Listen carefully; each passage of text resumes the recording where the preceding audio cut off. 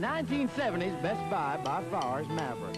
Seems Ford can't keep their Maverick truck thing in stock these days. Everyone loves the little thing, but if you're of a certain vintage, chances are when you hear the words Ford and Maverick in the same sentence, you think of a little compact economy car that Ford sold between 1969 and 1977. These were Ford's second attempt at a compact economy car and were really nothing more than their first shot at one, something they called the Falcon, with a somewhat better-looking body on it. Well, the two doors were good-looking. The four-door sedans that came along in 1971, not so much. Ford's Mercury division also got one of these in 1971 that they called the Comet. They were also available with two doors as well as four. These cars were so popular that Ford continued to sell them even after their replacements went to market, the Granada and the Mercury Monarch that debuted in 1975. Ford pushed out these squeaky, noisy little gas guzzlers in 1977, replacing them with the Fox Body Fairmont and Mercury Zephyr that were very good cars.